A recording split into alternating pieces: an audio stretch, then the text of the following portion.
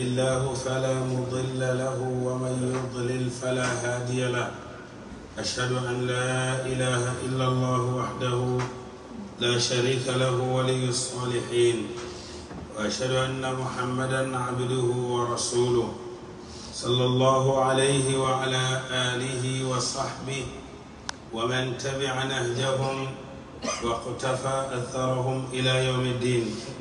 أما بعد، فإن أصدق الحديث كتاب الله، وخير الهدي هدي محمد صلى الله عليه وسلم، وشر الأمور محدثاتها، وكل محدثة بدعة، وكل بدعة ضلالة، وكل ضلالة في النار والعياذ بالله.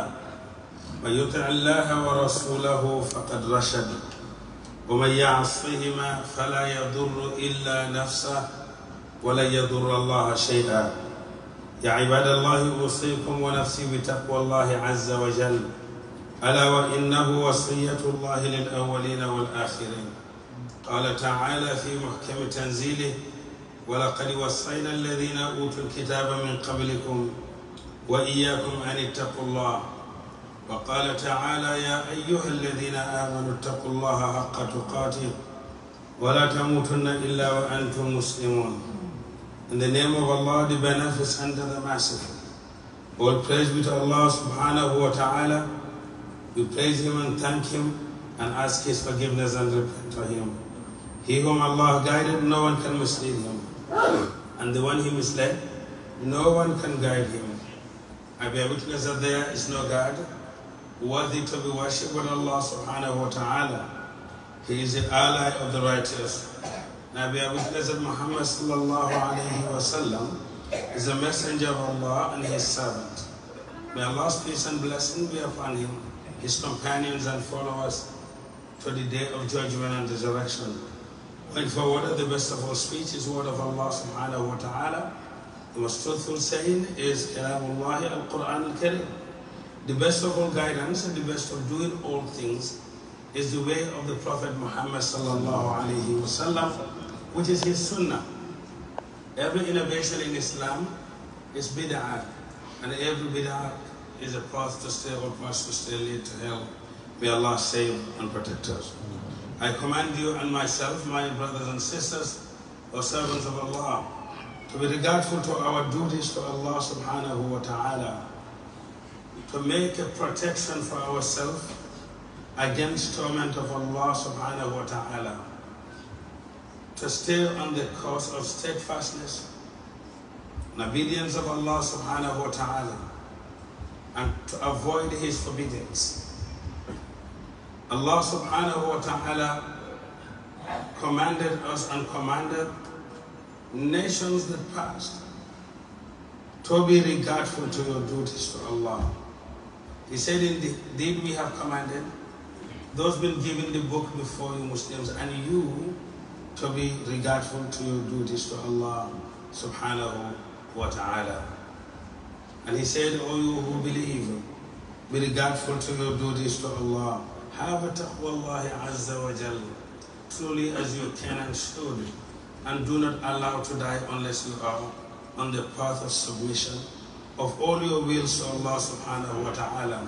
Muslims' way is to believe in Allah subhanahu wa ta'ala and follow His commandments. Whatever comes from Allah subhanahu wa ta'ala, we accept it wholeheartedly. Whether that will be in our human desire or that will be something that won't be liking to us. But we accept it and it becomes our hope, love, it becomes our way of life. In that, our progress, in that our well-being, our success in this world and in the hereafter. Allah subhanahu wa ta'ala didn't give us this Quran to be distressed in this world, nor to be misguided. That is why He said in Al-Quran Al-Karim, طَاهَ مَا أَنزَلْنَا عَلَيْكَ الْقُرْآنَ لِتَشْقَى. We didn't reveal this Quran unto you to be distressed, to be misguided. It is for our well-being. It is to deliver us from darkness of this world, whether that will be darkness of systems, or darkness of cultures, or darkness of desires, to the light that will lead us to satisfaction of Allah subhanahu wa ta'ala and perpetual blessing dwelling in Jannah. That's why he said in the Quran, Kitabun anzalnahu ilayka لِتُخْرِجَ النَّاسَ مِنَ الظُّلُمَاتِ إِلَى النُّورِ بِإِذْنِ رَبِّهِمْ إِلَى صِرَاطِ الْعَزِيزِ الْحَمِيدِ. This book we revealed it unto you, Muhammad sallallahu alayhi wa sallam, for one reason, to deliver men from darkness to the light. To deliver men from darkness to the light. And brothers and sisters, the world today, as it has been before, and it will continue, it is in darkness until and unless Muslims take their job seriously to guide.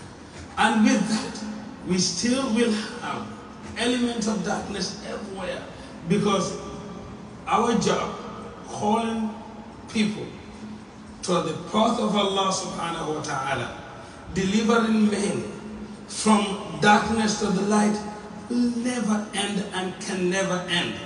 Imagine if everyone would be misguided. What do we have to do? Would be guided. What would be the job, the task that we are anointed with? But that's not the way Allah subhanahu wa ta'ala. That is not what He wants. He created indeed some to be portion of the hellfire. Wallahi. He created some to be portion of the hellfire, and created some to be guided, and created some to be the guide. And Muslims, whenever you are guided, you become a guide. You become a guide. وَلَوْ شَاءَ رَبُّكَ لَآمَنَ مَنْ فِي الْأَرْضِ كُلُّهُمْ جَمِيعًا. If your Lord wills, everyone would have become Muslim, believers, all together at once. Kulluhum, all of them. Jami'an, at once. But that is not what He wants. So brothers and sisters, you will continue your job of guiding mankind, delivering men and delivering systems to the light of Allah subhanahu wa ta'ala. And you can be happy. You can rejoice Allah subhanahu wa ta'ala's blessing upon you by guiding you to this deen. قُلْ بِفَضْلِ اللَّهِ وَبِرَحْمَتِهِ فَبِذَلِكَ فَلْيَفْرَحُوا هُوَ خَيْرٌ مِمَّا يَجْمَعُونَ. Muhammad, tell them, we attained this deen. We received this deen. We are guided to this deen by mercy of Allah subhanahu wa ta'ala and His bounty. Let them rejoice that. It's better than all that they accumulate. If you are guided, misguide of others would not hurt you. Ya ayyuhal ladhina amanu alaykum anfusakum. O you who believe, hold on to yourself. Hold on to your belief. Hold on to your belief. Hold on to your way of life. La yadurrukum man dhalla idha ihtadaytum. It will not hurt you, it will not harm you. Whoever is misguided, if you are guided. And alhamdulillah, we are on that path. You observe your prayers. You observe boundaries of Allah subhanahu wa ta'ala. And you return to Allah in repentance whenever you make missteps. You know that there is no deity to be worshipped, to hope, to fear, to run from His anger and punishment, but Allah subhanahu wa ta'ala, the creator of everything, the sustainer of everyone.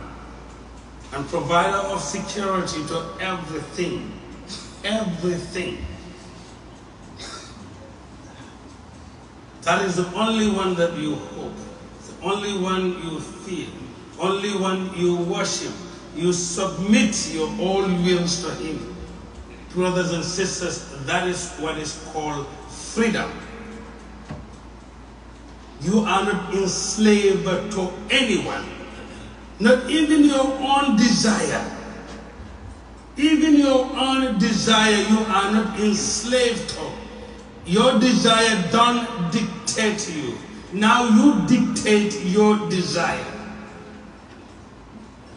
That is what is called freedom.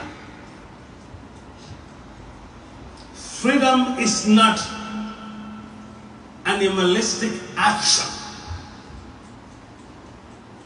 by any means, that I will do whatever I want to do, regardless of observing any boundary, regardless of people's right, whether you are infringing other people's right. That is not freedom.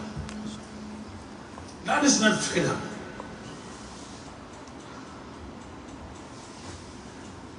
Freedom, or free people, are free in their intellect and mind.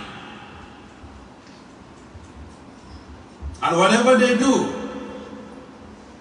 their conscience directs them and guides them. Brothers and sisters, what you have been seeing in recent years, which is burning of Al-Quran Al-Kareem, is a madness phenomena. Wallahi, is a madness phenomena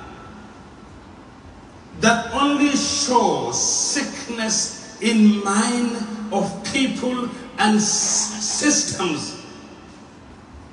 Those think they may gain any benefit from it. How bad it is, brothers and sisters, to do something that you will not gain anything out of it. Anything out of it. Because brothers and sisters, are those born this Al-Quran Al-Kareem, it is only themselves they hurt. They can burn every Quran in the world. And if they even want, they can spend all their wealth and print every paper in this world, print the Quran on each and every single paper in this world, and then burn it. Wouldn't hurt Islam a thing, and wouldn't hurt Muslim a thing. This Quran is not what is imprinted in papers if they should know. It is what is settled in heart of men and women. بل هو آيات بينات في صدور الذين آمنوا. Burning Quran, what do you gain from it, brothers and sisters? Except provoking people's feeling. And what would that benefit you? That is why, brothers and sisters, what the government of Sweden is doing, it is irresponsible action, act of hostility, act of provocation for over 1.5 billion people on this planet. How irresponsible can a system, government, and administration be just to provoke 1.5 billion people around the world? Permitting someone to do such and calling that freedom of expression? Where is that a freedom of expression? So everybody, whatever they want to do, whether that will be instigation or it will be provocation, that is freedom. without thinking that it may infringe right of others. And this man that is born in the Quran al-Karim, he is not doing anything but publicity stunt. He just wants to be noted. He just wants to be known. Nobody ever know him before. But so he just wants to be known now. That is madness. That is madness. So Muslims around the world should not even pay attention to them. Let him go buy more Quran. With his money, I suppose he will use his money to buy copies of the Quran. Let him spend all his money, if he wish, and burn them. He is burning himself. He is burning himself. Allah subhanahu wa ta'ala, wallahi, will take care of him in a very simple way. The false brothers and sisters, you can ask him, and wallahi, he will live like that forever until he repents to Allah subhanahu wa ta'ala. He will live in constant and perpetual terror because he is in fight with Allah subhanahu wa ta'ala. When Abraham planned his way to destroy Kaaba, Abdul Muttalib, who was not a Muslim, Abdul Muttalib wasn't, but he believed that this Kaaba belongs to Allah. Abraham took his camels. When he went to confront Abraham, he just asked Abraham, "Can you please give me my camels?" And Abraham knew how dear this house is to them, people of Mecca. And because of that hostility, because of that enviness, that is why he wanted to destroy it. He wanted people to come to him for pilgrimage. What did Abdul Muttalib say? Abraham was amazed. I cannot believe this guy. He's coming and asking for his camels that he can go buy and they die, or he killed them and just sell them. He's not thinking about that Al-Kaaba, the reason why I came here. I want to destroy it. Abdul Muttalib told him, "You know what? Please give me my camels. That's what matters to me. This Kaaba belongs to Allah. He will take care of that." Allahu Akbar. Now, Allah will take care of this Kaaba. If Allah, brothers and sisters, took care of Al-Kaaba, which is just a structure, what do you think of his taking care of Al-Quran Al-Karim, which is his miracle, an everlasting miracle, to the end of the day, to Yawm Al-Qiyamah? Wallahi, Allah will take care of that. This man and anyone who assembled similarly, Allah subhanahu wa ta'ala will take care of them. But it is mad, it is sad to see a system, a government led by people, their nation, their people entrusted them to guide them to act irresponsibly like government of Sweden has done. And it is hypocritical for Biden administration also, brothers and sisters, to consider that as an act of freedom, an act of expression, not rebuking it. It is mere hypocritical. And they should desist from that. They knew better. They knew better. Burning flag of any nation is irresponsible behavior, punishable behavior in many parts of the world, because it just provokes feeling of many people. What about provoking feeling of 1.5 billion people around the world? You call that freedom? What kind of freedom would that be? So brothers and sisters, but like I say, and as I always say, this world now and many systems around the world now are administered, governed by people who is misguided.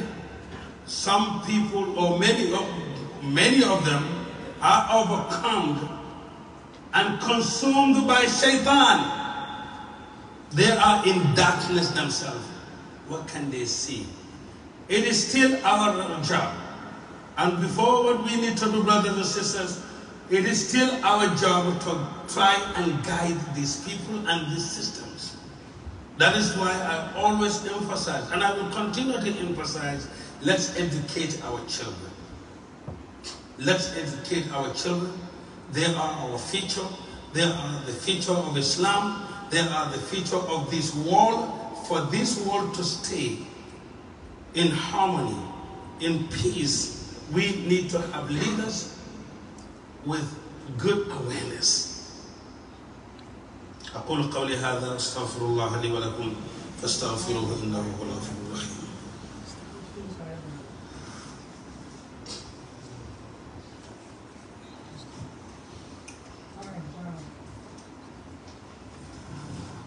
And alhamdulillah, brothers and sisters, alhamdulillah, this masjid is among the masajids that are established in Islamic schools. Now, admission is currently going on in this masjid to bring your children to learn deen and learn other subjects as well. So we are turning our masajid into schools. That is what we need to do. And we have to be very, very serious about this and invest whatever we have in these masajids. Whatever you invest on this masajid and these schools, brothers and sisters, you invested on Islam and future of Muslims, future of the world, future of the world. Others are making mischief in the world. They are destroying the world. Wallahi, they are destroying the world. No man, regardless of their calling, despite their constant and everyday calling, let's save the world, let's save the world. But you are destroying the world. What asset does the world has greater than human asset? What asset does the world have greater than human asset? If this asset is destroyed, if this asset is confused, if this asset is manipulated, if this asset is misguided, how can the world be guided? How can the world be fixed? Never. It's not going to happen, brothers and sisters. And that is what is happening now.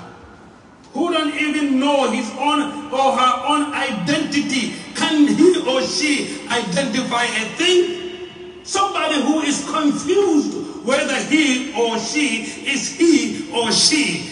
Wallahi, brothers and sisters, can that person fix anything? Think about it. At least I know who I am. But if I am confused about my own self, don't even know who I am, subhanallah, what do you expect from me? And that is what they're calling us now. They're confusing our children. I mean, deliberately making them blind of what they are seeing. No, what you are seeing is not what it is. It is something else, what it is. But I don't even know what it is.